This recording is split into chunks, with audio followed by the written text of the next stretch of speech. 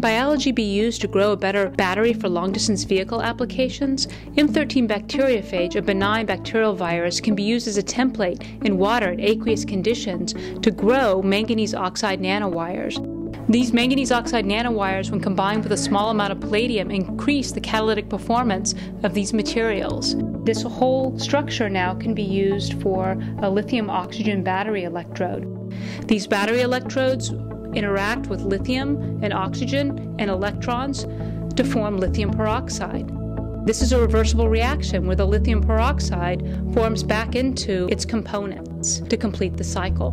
Now, many of these viruses can be combined and integrated into future lithium-oxygen batteries.